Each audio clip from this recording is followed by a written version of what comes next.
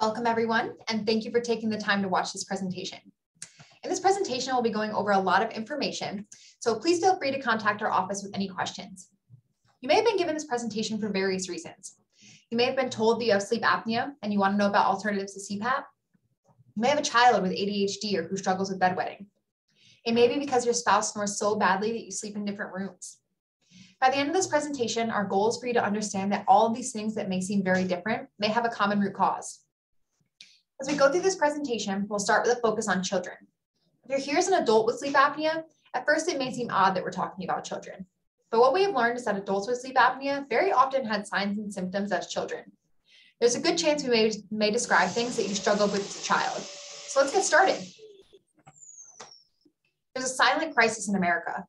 ADD and ADHD, bedwetting, difficulty in school, mouth breathing, snoring, restless sleep, delayed stunted growth, nightmares, low IQ, chronic allergies, crowded crooked teeth, dark circles under the eyes, swollen tonsils and adenoids, daytime drowsiness, depression, anxiety, fibromyalgia, obesity, hypertension, aggressive behavior, bruxism, cardiovascular disease, Alzheimer's, opioid addiction, diabetes, dementia, cancer, and premature death.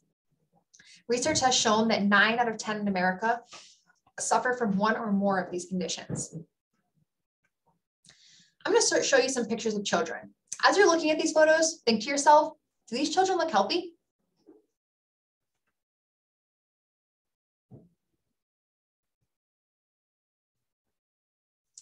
If you said yes, you're not alone. In the past, I would have thought that they looked healthy too, but now here's what I see. The first child on the left has a double chin and looks like he's overweight. The second child has dark circles under her eyes, dry lips, a dimpled chin, and a lack of symmetry in her face. The third child has a double chin, a dimpled chin, dry lips, and dark circles under his eyes. Now take a look at this second group of images. Do these children look healthy?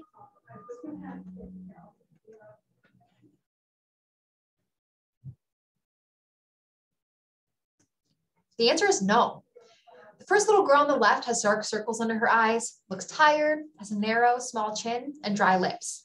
The second little girl has dark circles under her eyes, can't close her mouth over her teeth, very tiny chin, a lack of symmetry, and looks tired and sad. The third little girl has dark circles under her eyes, red blotchy skin, a lack of symmetry. She looks tired and sad and has red chapped lips. Unfortunately, this is what a lot of our children look like these days. In fact, this has almost become what normal looks like. So why are we seeing so many children who look like this? Could it be that there's a common cause behind the health concerns that we're seeing? What if these symptoms, such as ADD and ADHD, restless sleep, sleep issues, swollen tonsils, bedwetting, crowded, crooked teeth, nightmares, swollen adenoids, daytime drowsiness, dark circles, mouth breathing, difficulty in school, chronic allergies, and snoring are all linked to a compromised airway.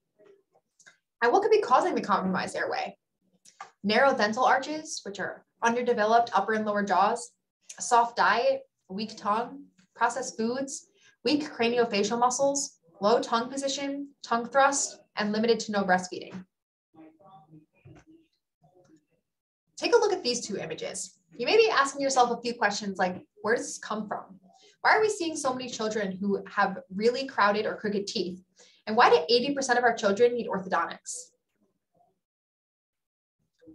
On this slide, you'll see some images of the ideal 5-year-old's teeth. Why don't we see more young children with spaces between their teeth that provide the room for their permanent teeth? Why has this become an endangered species? Is it that all of a sudden children have really big teeth, or is there something else going on? Here's what normal craniofacial growth looks like starting at age 2 and ending at age 17. Most of the growth and development that humans experience takes place in the lower third of the skull, so in the upper and lower jaws. By the age of 2 years old, the skull is 55% developed. By 4 years old, that number jumps to 73.33% in males and 77.68% in females. By the age of 12, the skull is 89.43% developed in males and 94.36% developed in females. A normal craniofacial growth is wider, forward, and downward. So why? Why are we seeing so many children suffering from abnormal growth and development? To get answers to this question, we're going to take a look at some anthropology. This is Dr. Robert Corricini. Dr. Corricini has a lot of research on the development of the human skull. Today, we're going to take a look at his fossil findings and his population studies. Just a little bit on his credentials. Dr. Corricini is an anthropologist with 30 years of research, 7 books, hundreds of published articles, fossil studies, animal studies, population studies, and homozygous twin studies. When Dr. Corricini looked at human skulls from 400 years ago, he found that those skulls had bigger upper and lower jaws, and that there was room for 32 teeth in those jaws. There was very little incidence of crowded or crooked teeth, and there were no orthodontists around to make that happen. In present time, very few people have their wisdom teeth, and many don't even have room for 28 teeth without them being crowded or crooked. Dr. Corricini also studied isolated rural populations, groups of people who were not exposed to things like processed foods and formula.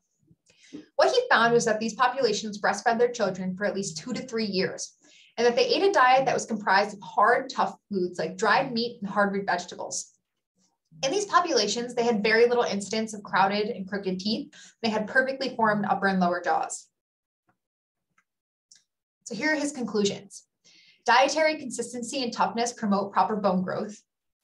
When non-resistant processed foods become ubiquitous after industrialization, malocclusion shows a rapid rise, which is crooked teeth. Soft or processed foods increase underdevelopment of upper and lower jaws and malocclusion. Dr. Corricini observed as Western culture was introduced into these isolated populations, and here's what he observed.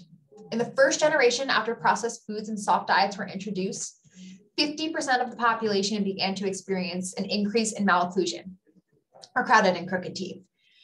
After another generation, this increased to 70%. After a third generation, this jumped to 85%. It takes 27,000 years for a genetic mutation to express itself in 51% of the human population. So how did this happen in just one generation? This tells us that malocclusion is not inherited, it is acquired. This means that crowded, crooked teeth is not caused by genetics, it's caused by something else. It's caused by cultural changes. And malocclusion is a disease caused by Western culture. Unfortunately, in our current society, we no longer breastfeed our babies for 2 to 3 years, and we no longer eat a hard diet. Instead, we nurse our babies for 6 weeks or 6 months if we can, and then we give them bottles and soft foods like baby food, macaroni and cheese, and chicken nuggets. Here's just a few more examples of what we feed our children. Lots of soft, melt in your mouth types of foods. However, this is what we should be feeding them. Those hard root vegetables like Dr. Corricini observed. So here's what we know. Most malocclusion is acquired, not inherited. Malocclusion is unique to Western culture, and that the presence of malocclusion is a key indicator of an underdeveloped airway. This is Dr. James Sim Wallace. Dr. Wallace found that an early soft diet prevents the development of muscle fibers of the tongue, resulting in a weaker tongue, which cannot drive the primary dentition out into a spaced relationship with fully developed arches, which lead to more crowding of the permanent teeth. The tongue is a scaffold for the upper jaws. So we know that having a strong, well-developed tongue is important in making sure that our arches develop correctly. When your tongue is not strong and fully functioning, you'll end up with a V-shaped Gothic arch and crowded, crooked teeth. When your tongue is strong and functions correctly, you'll have a beautiful U-shaped arch that has room for all of your teeth without being crowded and crooked. So here's an image of the maxilla, the upper jaw. Note that the upper jaw does more than just hold the upper teeth. It makes up the sinus cavity and the lower orbits of the eyes. Dr. Guillemot states that the dental arch expansion improves sleep disordered breathing in patients with upper and lower jaw constriction and can be a valid treatment. These photos demonstrate what our upper jaws look like today compared to what they looked like in earlier times. So on the left, you'll see a modern day jaw, and then on the right, a prehistoric. This image shows that the upper and lower jaws are a major part of our airway development. You can see that if the upper jaw is not fully developed, it will affect the nasal airway. In addition, an underdeveloped upper jaw keeps the lower jaw from fully developing because the upper teeth trap the lower teeth and the jaw cannot expand forward to the correct position. When the lower jaw does not fully develop, it impacts the lower airway. So what does your airway look like? What does your child's airway look like? And which airway would you rather have? A narrow straw or a wide garden hose? Everyone's answer should be a wide garden hose. Here are some images of airways. Each area red indicates restriction. So on the left, you'll see a severely constricted lower airway. And we have a typical mouth breather, a child with Asperger's syndrome, and then an adult with sleep apnea. As you can see in all of those images, there is constriction of the airway. This video here really says it all. Just a few hundred years ago, the human face was different. It was forward grown. Her wide profile and large dental arches ensured straight teeth and room for her tongue. Most importantly, she had plenty of space behind her upper jaw so she could breathe through her nose with ease. The modern face has changed. From childhood, her dental arches are less developed, crowding her teeth and giving her less space for her tongue, which impacts her airway. Many believe this stems from a number of causes, such as allergies that affect breathing. Another is the poor nutrition and softness of modern diets, causing toddlers to have underdeveloped chewing muscles and smaller dental arches. Because her upper jaw is too far back, she will struggle to breathe normally through her nose. To get more oxygen, she will compensate by opening her mouth to breathe, bringing her lower jaw down and back, creating a downswing of the face. This is how her undergrown upper jaw creates the appearance of buck teeth. She's actually compensating in order to breathe.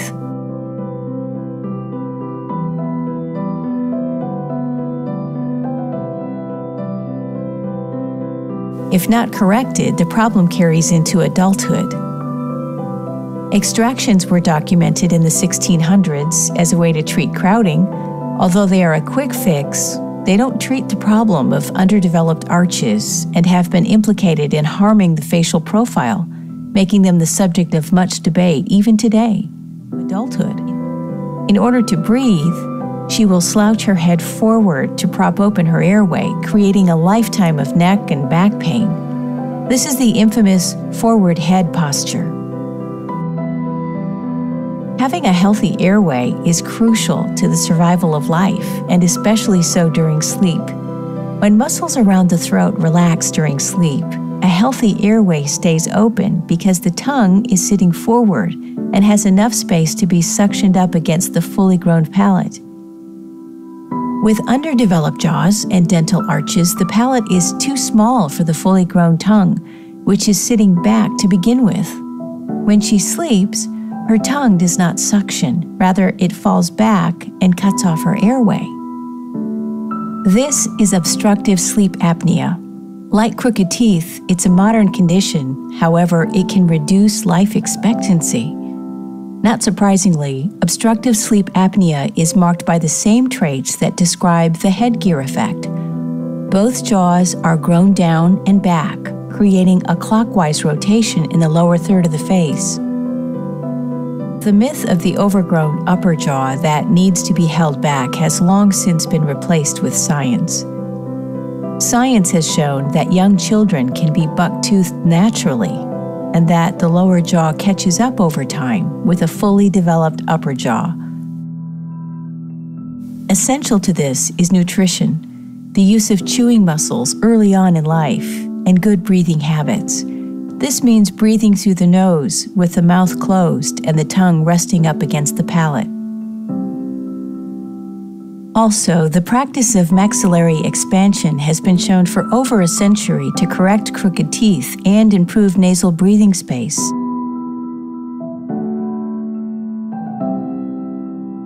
And since 1918, orofacial exercises have been shown to correct mouth breathing habits.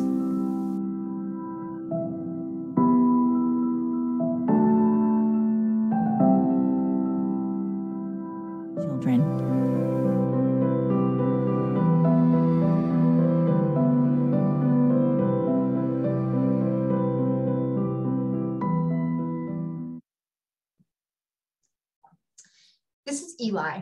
We did not make this video, but it is a great demonstration of what a child looks like when they're struggling to get air when they're sleeping. Please be advised that some viewers may find this video disturbing. It is certainly not intended to upset anyone. It's just the reality of sleep disordered breathing in children.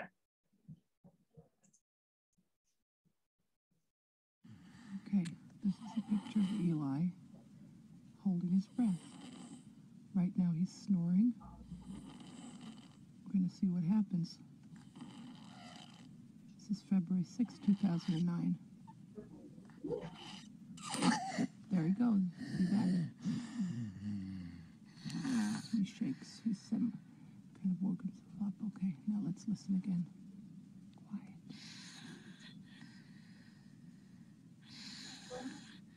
In a few seconds, he'll probably hold his breath again. You can hear him snoring. He's breathing through his mouth, not through his nose. And he's not congested now.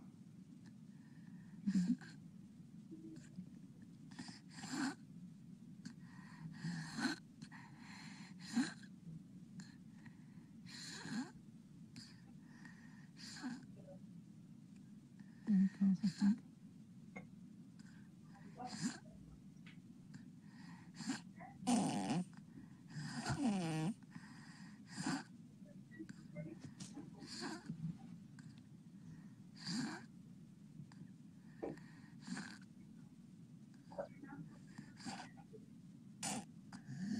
There he goes. Saw that?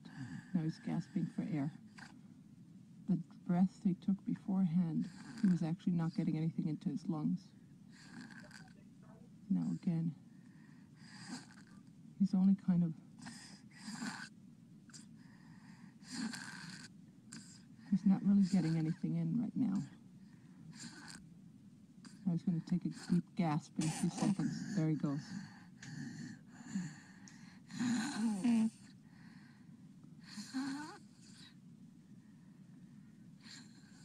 And again, he's going to hold it now.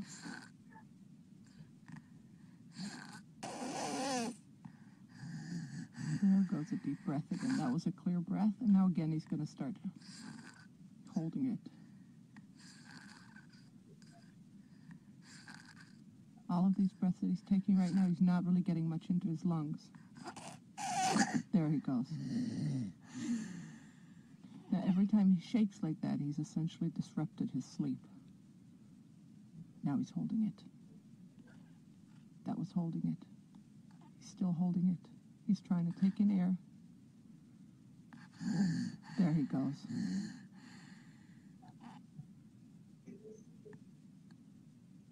Okay, now watch.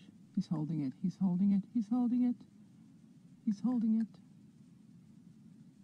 He's still holding his breath, and now he's going to gulp again. There he goes. That was it again.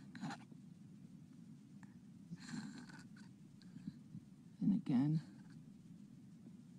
He's holding. He's holding.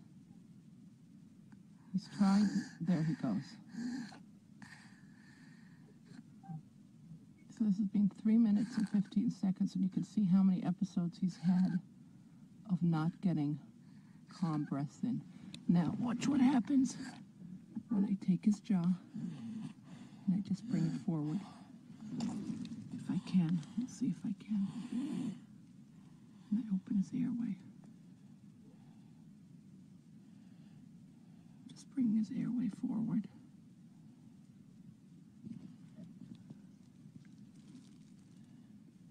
Now listen to the quiet breathing.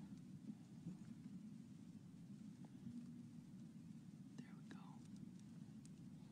Now he's breathing through his nose.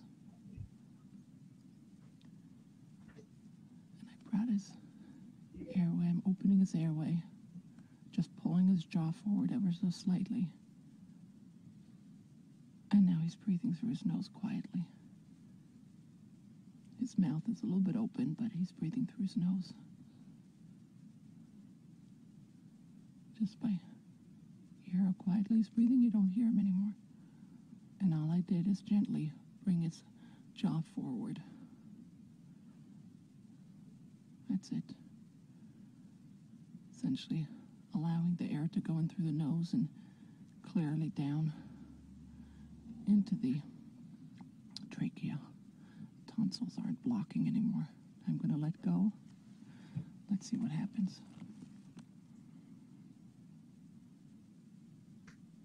Now he's in a comfortable position.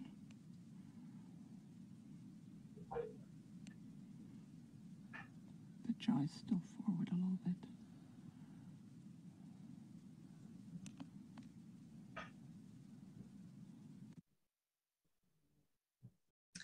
Have you ever seen other children who look like this when they're sleeping?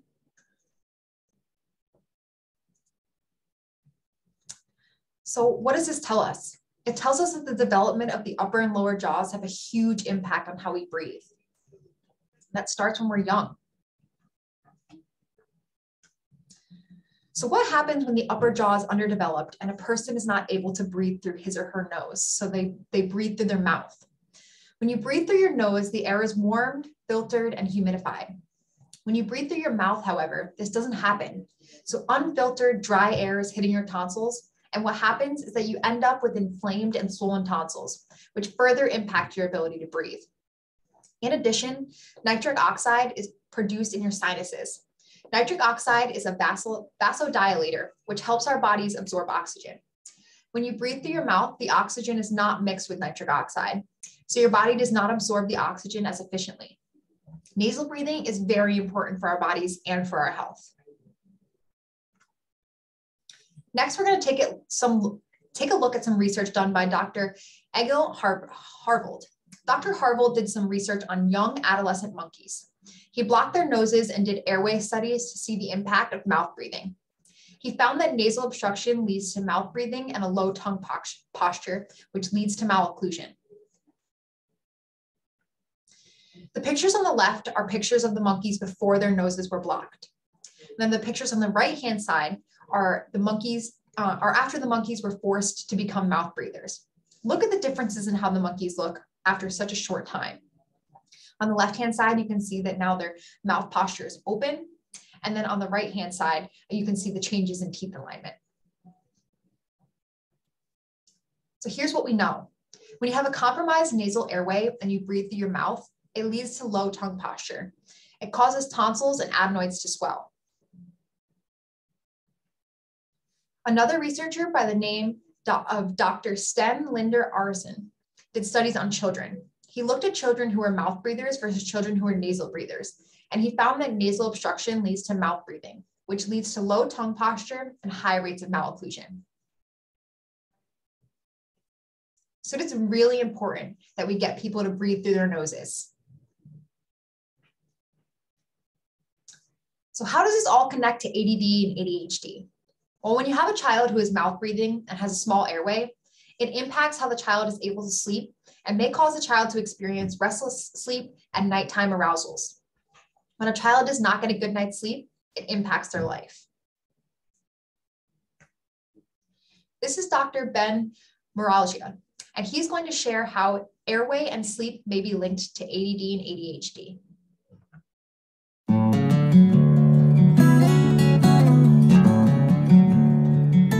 Now take a child, alter their quality of breathing and sleeping. And the real big issue now is how will they be during the day? So now you take a child who's 5, 6, 7, 8, it doesn't matter. Their issue has begun years ago. So it's not like you had 1 or 2 bad nights of sleep. You've had a poor quality of sleeping and breathing for years. And the parents have been struggling with so many different issues, and not the least of which is the ADD, ADHD discussion.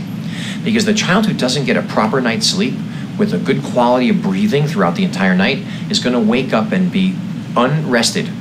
And when you get a child who's had a poor quality night's sleep, poor breathing all night long, and you make that happen for years, you know what you've got? A 6, 7, or 8-year-old that's going to go to school and have trouble learning, have trouble sitting still, have trouble behaving, have trouble cooperating, basically have trouble fitting in to what is supposed to be a quiet and peaceful and learning environment.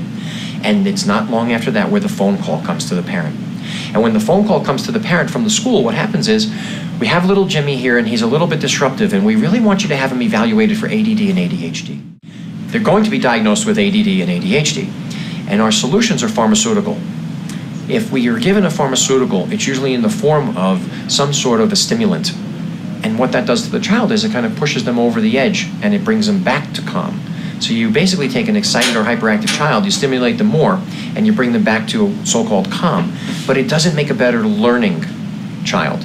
You're not going to have a child who's able to learn as well. So now you might have the child sitting still in class because they might be a little more numb or relaxed or calm, but it doesn't necessarily make them a better learner.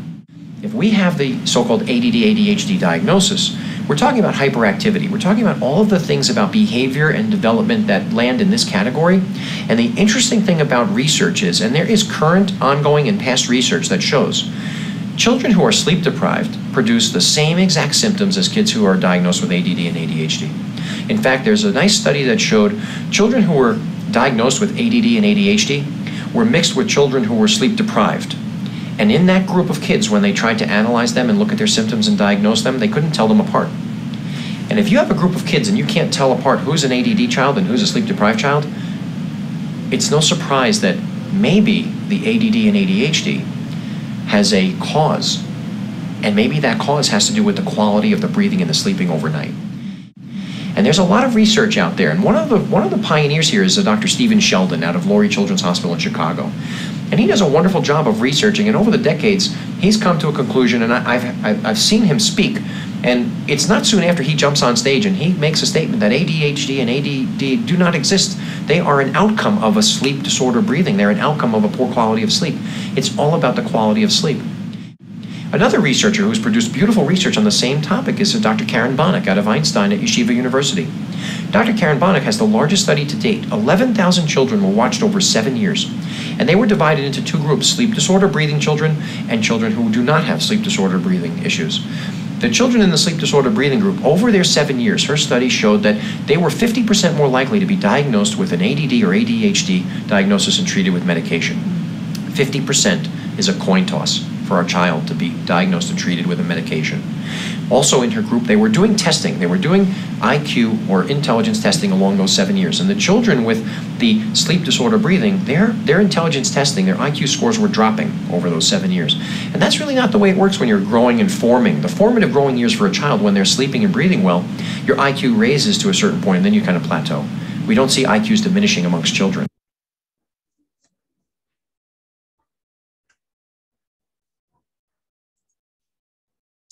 So this is the research that Dr. Mralgia references from Dr. Karen Bonnick. She studied 11,000 children over 6 years, and she found that there was a strong and persistent association between sleep disordered breathing and diminished IQ.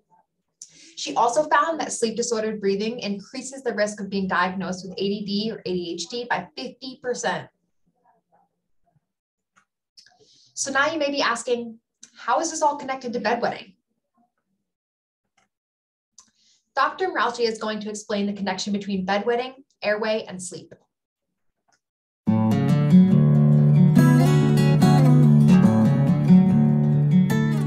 Another thing that might happen is bedwetting.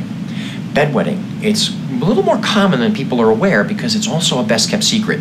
Not many people are running around and advertising that their child is bedwetting at the age of 5, 6, 7, 10, 14 years old. But bedwetting does have a relationship to how we're breathing and our quality of sleep. And some of the causes for bedwetting relate to the way oxygen is exchanged in our body. And the way I'll describe it is this. If we're breathing through our mouth, that air coming into the lung isn't really filtered, warmed, or humidified appropriately, and the body can't exchange it appropriately. So a little less oxygen goes to the brain. Now, the brain is a very sensitive organ. When the brain recognizes little changes in oxygen, it goes to work immediately. Because once the brain starts to recognize a little less oxygen, it doesn't know if we're being choked to death, a very serious condition, or if there's an imbalance in how we're breathing at night, but it does start to trigger a little bit of the fight or flight response. And a little bit of the fight or flight response means the brain's going to look at the body and say, all right, if we've got a little bit of an oxygen issue going on, I'm going to pull oxygen from something that it picks to be unnecessary right now and maybe deliver it somewhere that might be more important, planning on a rare occurrence as if the oxygen was going to stop. So if the brain's recognizing a little less oxygen, all of a sudden it's pulled from the urinary tract. If the body pulls a little oxygenation from the urinary tract, it might void, so we might wet the bed.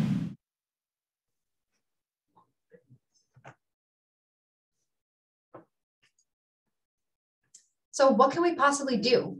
It may not be what you think.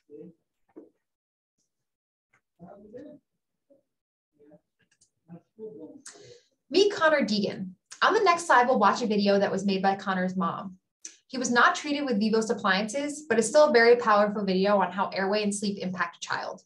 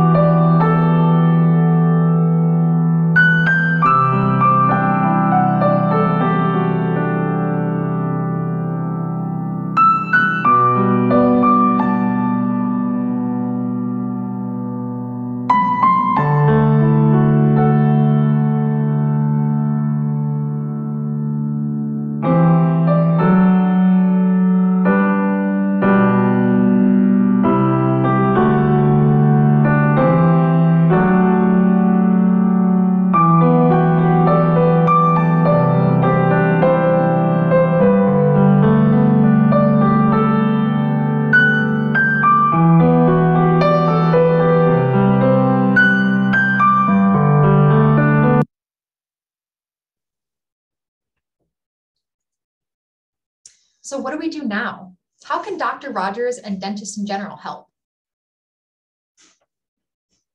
This is Hunter.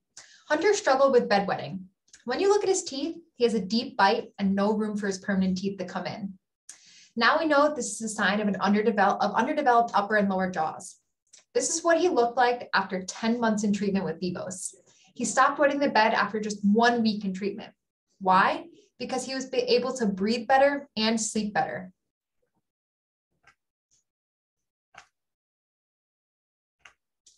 This is Paige. Paige also had a deep bite and a lot of crowding.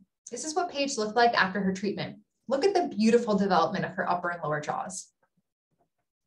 Truly a remarkable transformation. And I don't know if you remember those images that I first showed you in the beginning of what we thought maybe a healthy child looked like.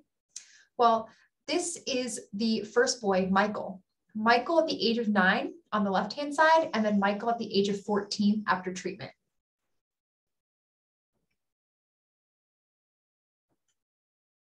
Look at the difference in Michael's teeth, the way that his jaws are formed. Life saved and a hopeful future. But better than that, look at the changes in Michael's airway. You can see how much it just opened up after treatment. So now you may be wondering, well, what about me? What about my spouse? What about my child?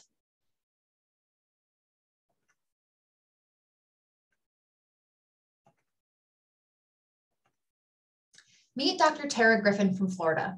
She transformed her life and then her practice. We're going to watch a video that she made.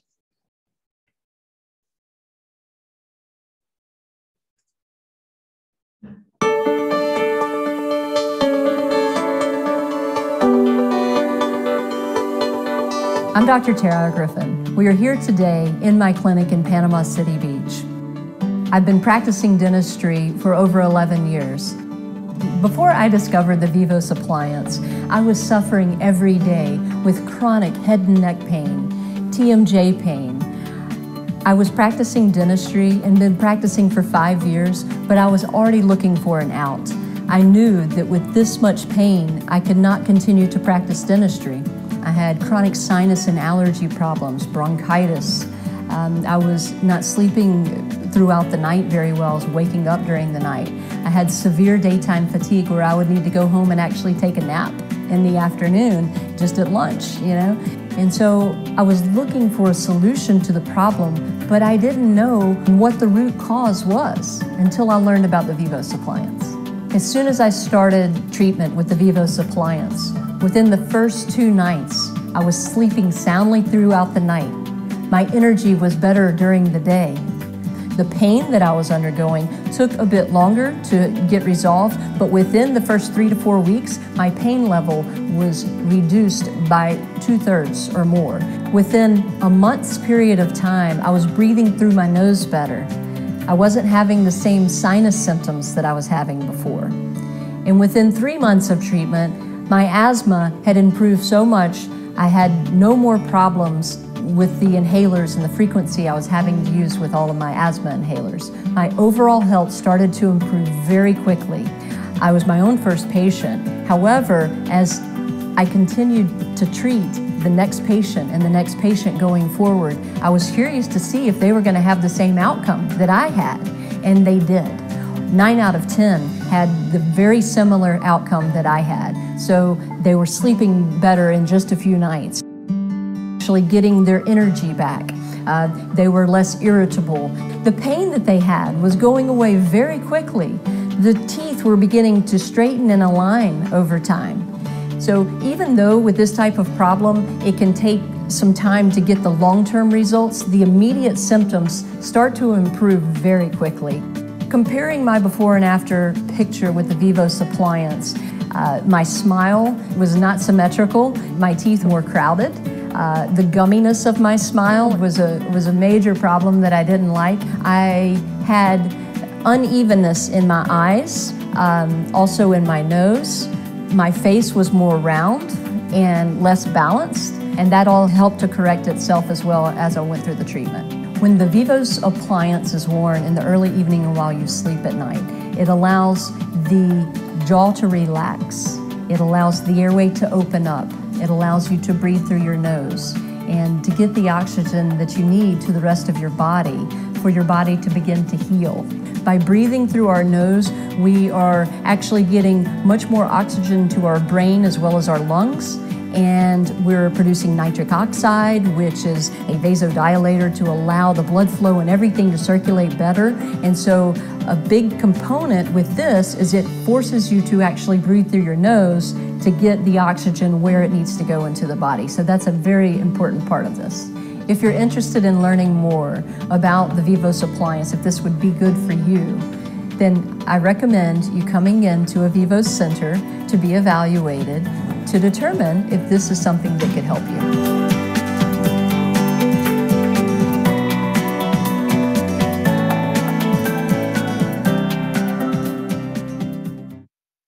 So that was just a little bit about Dr. Griffin's experience with Vivos herself. Now here are the changes to Dr. Griffin's airway. Notice that after 15 months of active treatment, the upper airway volume increased significantly. There is no longer the extreme restriction that can be seen in her pre-treatment x-rays. So as we saw earlier, that would be on the left-hand side. The red areas are where you'll see restriction in her airway. And then on the right-hand side, 15 months after her treatment, her airway has increased significantly in volume. Here are some remarkable clinical outcomes from treatment in adults. You can see on this patient here that as she progresses through treatment, her face shape begins to change.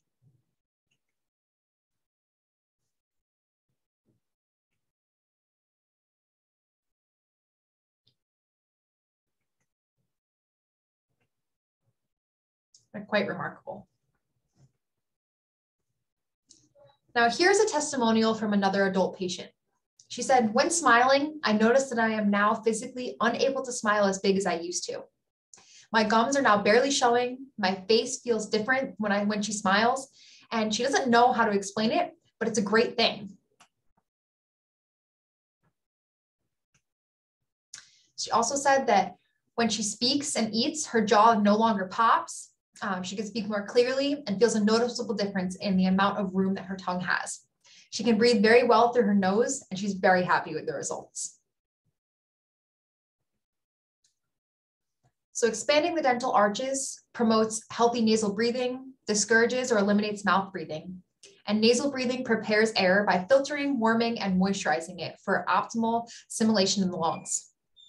So you want to train the tongue with strength and conditioning, repositioning the tongue up and forward, promoting proper swallowing and speech, and then eliminate bad habits such as thumb sucking, tongue thrust, and reverse swallow. The Vivos system is a treatment system made up of screening, medical imaging, and diagnostics. After the initial screening, imaging, and diagnostics, a personalized interdisciplinary treatment procedure will be created for the patient. Next, oral appliance therapy will begin, followed by integrative therapy and patient treatment technology. Here's a brief video describing the breathing wellness movement. I really feel like Vivos is one of the great answers to the healthcare crisis that's in America, because we're getting to the root cause of what ails a lot of us, and that is not breathing well and not sleeping well.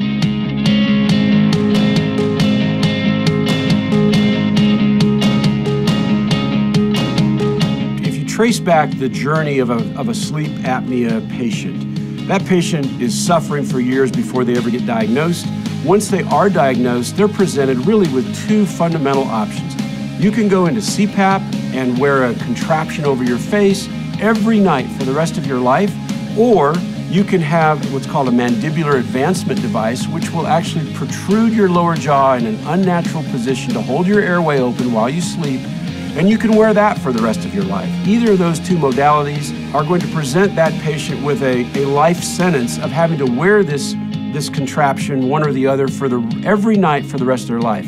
The interesting thing about CPAP and oral appliances is, although they're very effective treatments, if they're used over a lifetime, the person's condition actually gets worse over time. Along comes Vivos and says, wait a minute, we have a better option that's all natural, non-invasive, non-pharmaceutical. We can say to a patient, you go into this oral appliance therapy with our protocols, and you go through this treatment for 12 to 24 months.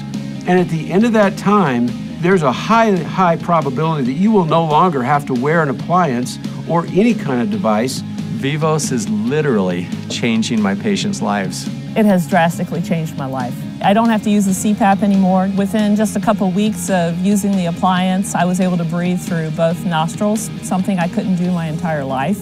This was revolutionary. Pretty much made me feel excited about life again. She's sleeping better, I'm sleeping better. You really feel like you've been given a new life. It's amazing. I wake up and I'm not in pain. Because she's sleeping better, is her attitude during the day is better. I have a better quality of life now. I can't say enough good about it. I'm getting instant benefit from it.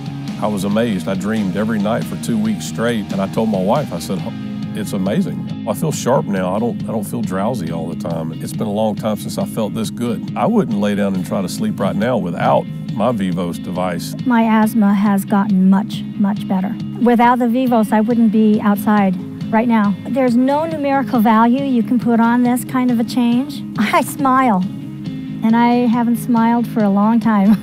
Right after I started using it, I noticed the results really, especially with the snoring. My sleep apnea episodes are a fraction of what they were before. This product's phenomenal. It changed my life. It's a very comfortable process, but I can see dramatic differences. Now I can really open my mouth. Before it would almost always click. His ADHD is calming down. He's doing better in school. I can definitely see the difference and the change in him. It's a miracle. I get to do things now that I would not have been able to. I would not hesitate to do it again. I am 100% happy that I did this, and I'm thankful every day that I have it because I can breathe. We bring hope to the millions of people and the millions of families, men, women, and children who suffer from this disease. It promotes the body's own ability to heal itself because now the body can breathe and sleep well. That's exciting.